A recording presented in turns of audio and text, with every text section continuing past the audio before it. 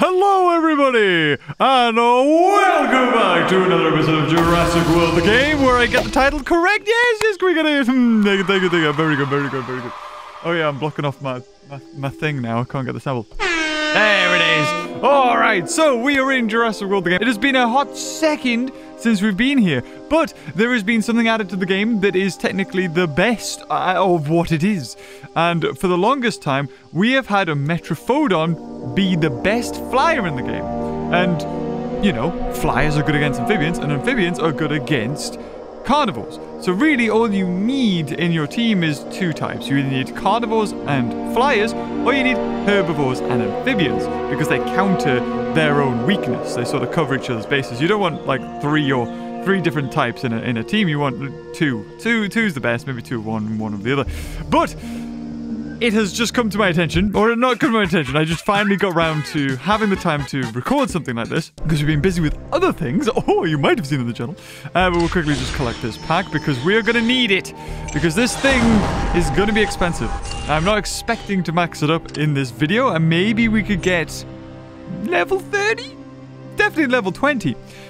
So I'll just quickly hatch this Guanlong, because I just put that in there so I can... I'm continuously harvesting epic creatures just to sort of, you know, I need the DNA for this precise thing. Also, not only are we going to be, you know, we're not showcasing this is the newest thing that came out, which we will be showcasing. We got this. Clever Girl is coming.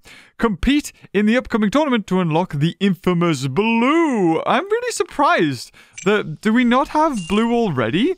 Or if we have blue, maybe it's not, maybe it wasn't, like, unlockable? It was just sort of... Yeah, no, we do have blue. Okay, so blue, if I remember correctly, yes, blue is a kind of creature or dinosaur that you got, I think, in the season pass sort of thing. So you never unlocked blue, but you could get a level 10. And if you did the season pass, you would get, like, a level 20, I think. So we have an attempt to evolve, but obviously we don't have another one, and we can't get another one. And we have a code, which we don't really care, because it's only 30 DNA. But the newest thing that has been added into this game, if we go into hybrids, and should be able to scroll down, it should be there. There it is! It is one, well, you know, it's got a face only a mother could love. It is the oh god, I don't even know. Secodontogonathus. That's it. And luckily, we have... Actually, well, you know what we could do? Ooh, I might have quite a few. Like, I've already got level 20. That makes it level 30. And what about the other one? What's its fusion? It's the Secodontosaurus. Because I'm wondering, instead of spending like 70,000 DNA on, you know, making another one, I might have enough to fuse two. Secodontosaurus. There it is. Oh, I only have one. Ah, never mind. And yes, I don't have any of them. Well, there we go. That goes that theory. So now if we fuse these two creatures, we're going to go with the instant fuse because it saves us bucks, and seeing as it costs 1,000 for one, here it is. Now, apparently this is better than Metrophodon, better than Tyrannomoxes or whatever it's called, Zalmoxy hybrid. I'm kind of interested to see how this goes. So we've lost our Secodontosaurus, but we've gained this beast. So, oh, it's making T-Rex sound effects? Ah. Classic. So it has a spine on its back. It's like a SPINO flying hybrid thing. That's the title. That's what we'll use for clickbait. Yes. The most striking thing about this flying dinosaur is the forehead crest that merges with its back sail. It's forehead crest that merges. I don't know about merging.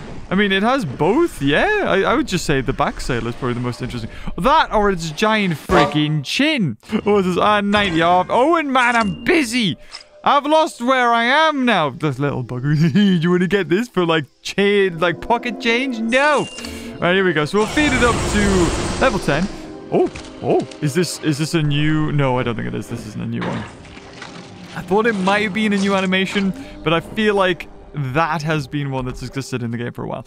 So 1,785 health, 837 attack. So already it's like better than most epic or is it legendary in this game? God, I don't know. Get them confused. I can't just keep them the same.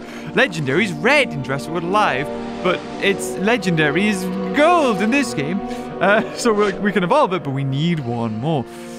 Very curious how much this is going to cost, and I'm assuming we don't have any, like, percentage off. So it's going to cost us full amount, and it is 61,000. So we're not talking like iguana sutures, or even armor matter, which is 83,000. No, we're actually taking like 20,000 off for a 61,000. So there's Metrophodon and there's Secodontogonathus. So Secodontogonathus has, you know, an extra 1,000, well, 900 health. But it does have 2,200 less attack. So actually, maybe it's not as good as Metrophodon. Less than 1,000 DNA that you would spend getting a Metrophodon. Oh, sorry, getting the Secodontogonathus. Whatever. Basically, you spend 1,000 extra getting the Metrophodon. And for that, you lose 900 health, which, you know, it's a fair amount, especially when the health is so low. But you gain 2,200 attack. Usually, it's like, oh, well, I gain, you know, maybe 200 attack, but I lose 600 health. And that kind of makes sense, because the more attack you do, the more it stacks. So you want to be like trading attack for like 5 times or 4 times as much as health, basically. But this way, it's actually the reverse. You're trading 900 health for 2,200 attack. It should be the other way around, really, to make sense. So for 1,000 extra, I would probably rather get another Metrophodon, if I'm gonna be honest.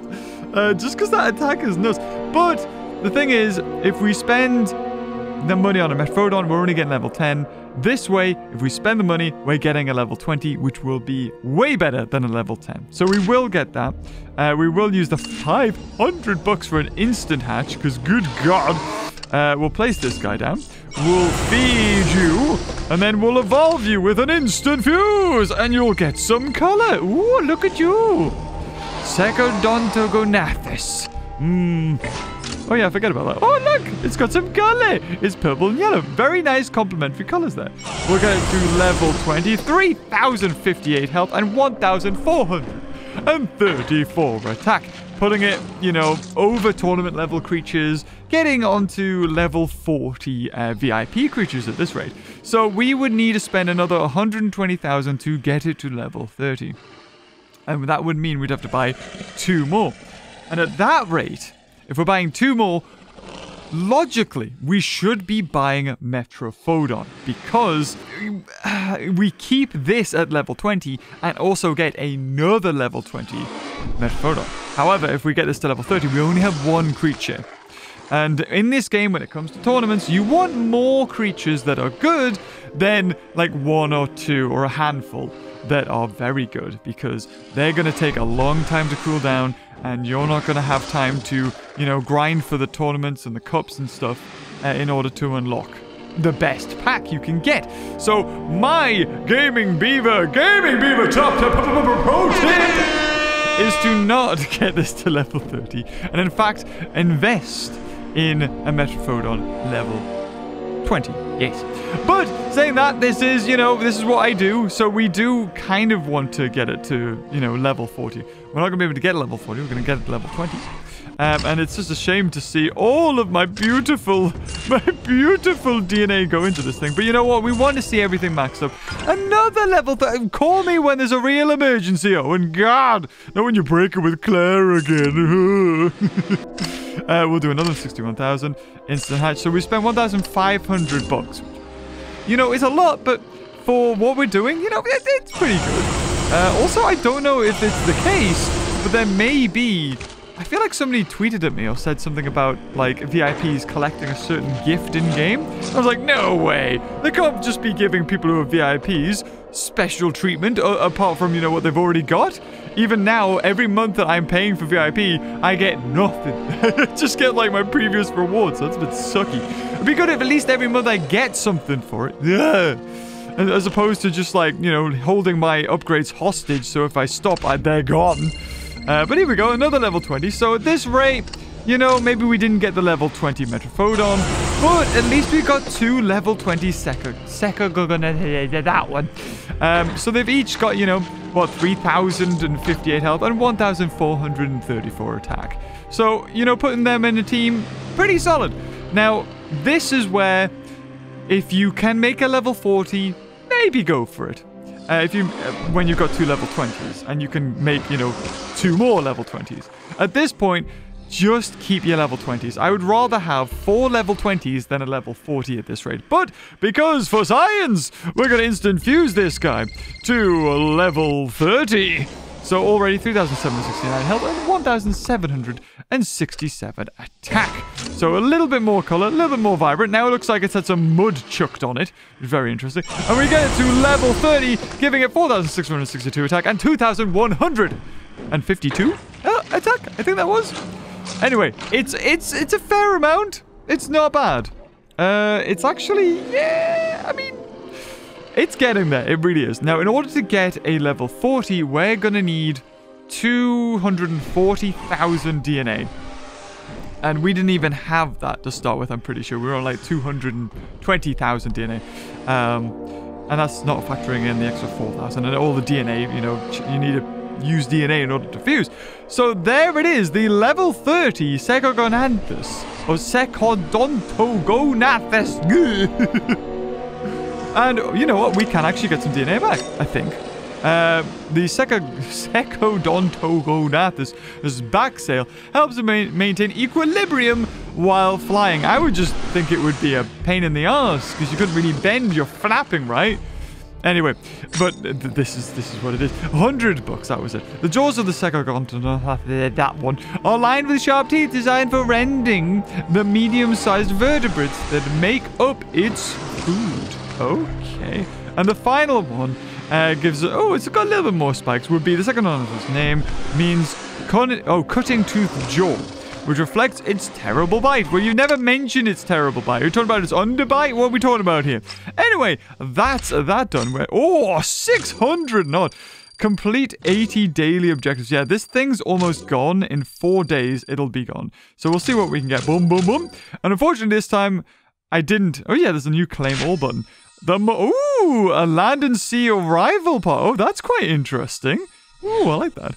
Yeah, unfortunately, I didn't get any, pass to the season pass for this one, which is unfortunate, because we could have got a whole bunch of other things. But really, even if it is a new creature like this, you don't unlock it when it comes to the season pass. You need to do tournaments to unlock those, so there's only so much that they're really useful for. There's also a Brachiosaurus tournament, which I've already got Brachiosaurus, so I'm not going to bother, and I'm spending a lot of time doing other things. Back in the day, back in the good old days, when I didn't do many other games, Jurassic World the game, it just came out, I would spend hours and hours daily just doing tournaments. Now, I don't have the time. So, if I've already got it, then, I definitely don't do it.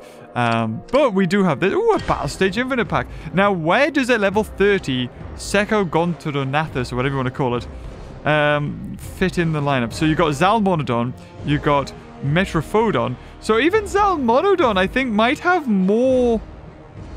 No, it won't have more attack.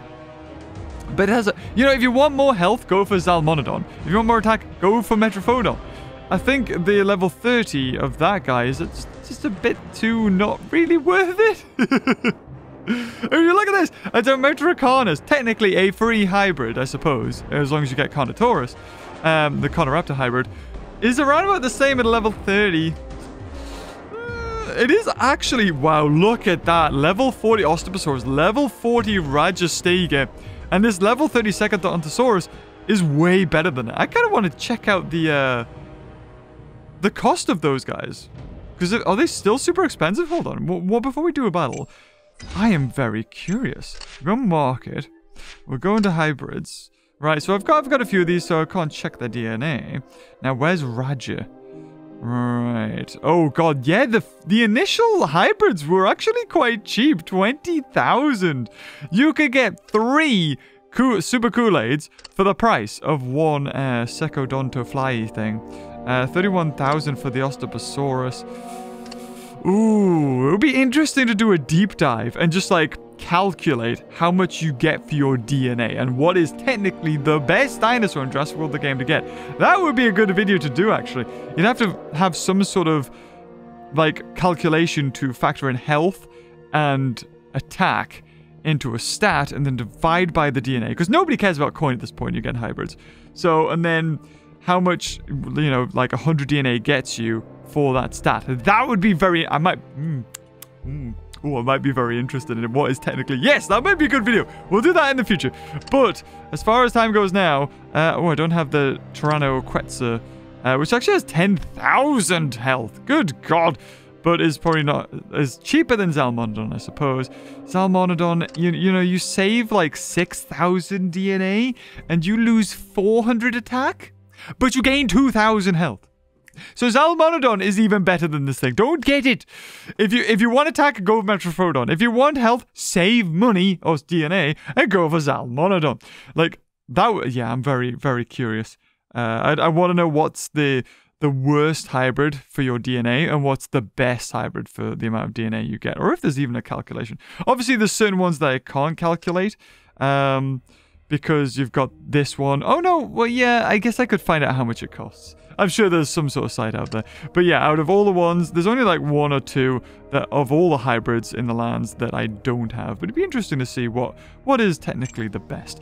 Anyway, let's do this Battle Stage Infinite, because you get good prizes from these. And it costs like, what, 1 million to enter, which is coin, and it's free. So, this one's a tricky one, because there's 3 types in. The safest one we can go for is all carnivores, which is actually really good. And we're gonna need that bus. The bus. We need the bus. We need that buff. There we go. We need the buff, really, because Sinoceratops has 13,000 health. So, I mean, not only are we gonna nerf its attack, which is arguably, it's the second best, I suppose, to take down attack, but it's the health. I'm saying that, though. Pyroraptor has 14,000 as well, and more attacks. So Pyroraptor is really the one we need to worry about. But that being said, we'll go for... something that has more than 7,000 health is what we need, really. Udon in this game is pretty much the same as an Indoraptor. So we could go for that. But I'll save Indoraptor just in case. That is... Actually, you know what? Pachygalosaurus is the best. Because I don't think we can die from 3 hits from a Dimorphodon. We die from 3 hits from a Pyroraptor, but not a Dimorphodon, so we'll go for that. So I know... Also, on the loading screen, you'll notice is Rexy. So I think, actually, there has been, like a post from either... I think it was a Chinese account or a Russian account that's showing us all the upcoming dinosaurs, and Rexy and Blue being in there. There was also some other ones that I'm not really too sure. If I can find it, I'll put it in this video. Otherwise, maybe it was in the thumbnail. I don't know. But it's been a long time since I've made a video on Jurassic World the game that's like, what is the best dinosaur? Oh, but I think, really, what's the best dinosaur for DNA? Like, what's the best one you can get as far as hybrids and other dinosaurs go? So we got hit by another one, so he's got like 1 block. 1, 2, 3. We'll factor in the 1 just in case. So yeah, not looking so bad. Oh wait, no, he's still alive. Well, unless he goes for an all-out attack, we're also still not looking bad. Oh, very good. Yes. I think I might be tempted now just to go for 4 reserves and 2 blocks at this point. Because we've done so much damage to him. He can just kill me in 2 hits, so he needs to go for 4 here. And that would mean all of his goes gone. Okay, still needs to go for 4 hits. Okay, so that is 2 turns wasted. 1 to switch in and 1 to attack. So he's got a block of 2.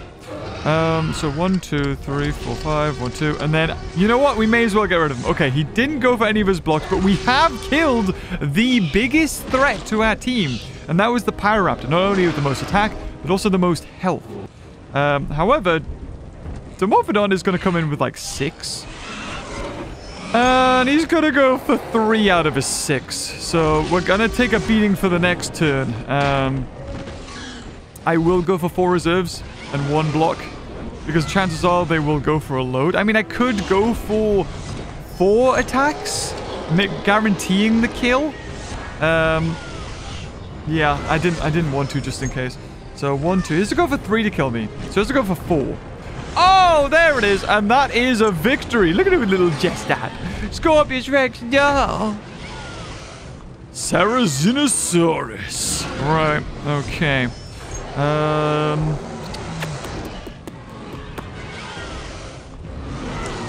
Right, one attack, yes, because then it's dead. I'm fairly confident I can go for that. 4 reserves, 3 block. It definitely can't kill me in 1. And ooh, 2, 4, 6.